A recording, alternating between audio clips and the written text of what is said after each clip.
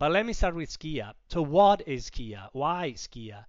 Skia is a very powerful library for 2D. It has high performance, good rendering, are unknown to us and to our libraries, and it's becoming the new foundation for FireMonkey. So the relevance of Skia is not just an additional feature, but is really a foundation work we are doing for the future of the library. Again, it's an open source library. It's backed by some big companies. It's the engine behind Flutter, but also Google Chrome, among many other products. And you can read on skia.org all of the relevant information about the library. How do we leverage Skia? We integrate in 12.0 out of the box, so everything is ready for you.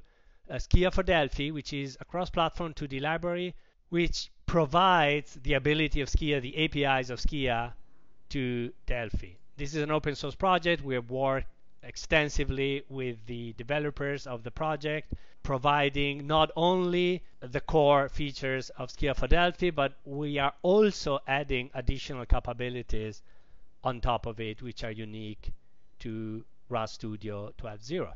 I could go through all of the features in Skia, all of the capabilities, the graphic formats. I won't do it. There's really too much to go into each of these elements, but the main point is this become automatically available as part of FireMonkey, so there isn't much you have to do to enable this large amount of extensions to your existing FireMonkey applications. Now, how do you use Skia in RAD Studio? There are multiple ways of doing it. It depends on what we're looking for. One option, which is probably not the most common one, I would expect, is just using the Skia API. The API is available through a unit. This is a small example. You can really just start coding against the Skia API. There are other and easier ways to leverage Skia in a RAD Studio application. The first and the easiest one is through specific UI controls that you can use and which provide extensive features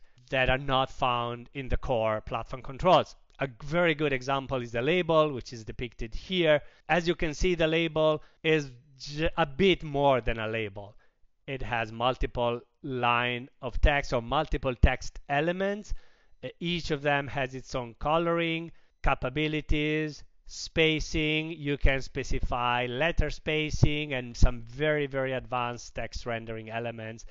The third way to use Skia in RAD Studio is just to say, hey, use Skia for the styled UI controls. As you know, FireMonkey primarily uses style controls. Turn on the global use Skia setting in FireMonkey. So it's one operation, one very simple thing you have to do in your code, and your application can move from the existing implementation in terms of rendering, which could be Metal, could be DirectX, could be OpenGL, towards using Skia with one global setting. It's really straightforward to move up an application from a different engine for rendering to Skia. There is another level of usage that's also interesting, which is codecs for image controls and image formats.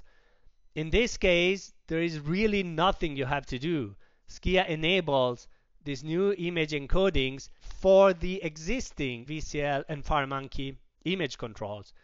So you don't need to use a specific. The UI controls in Skia available for both platforms. And this is a bit more information about those controls: animated image, label, paint box, animated paint box, and SVG. Let me show an actual example of some of the additional controls beside the label that I was displaying earlier. The animated image control can display animations in a number of formats. You can see Lottie, you can see Telegram stickers, you can see animated GIF, and animated WebP. The paint box allows you to do freehand painting and allows you to display very advanced graphics, including, for example, gradients. And the SVG, as the name implies, allows you to display SVG images. And notice that these controls, the animated image, the image, and so forth, they are all available in VCL beside FireMonkey.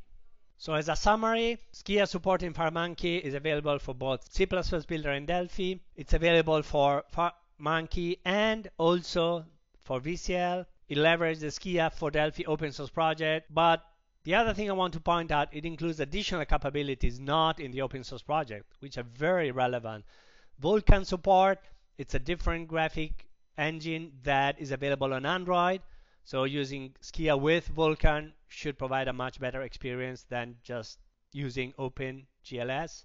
The Skia shading language for effects and filters is also available as a unique feature in the RAD Studio 12.0. The WebP encoder, which I showed earlier, and the ability to natively print for Windows and do PDF printing for all platforms. So you can take a form and render as a PDF, or take content and paint as you would paint on the screen on a PDF surface and then generate a PDF file, which could be handy to support some sort of printing on mobile.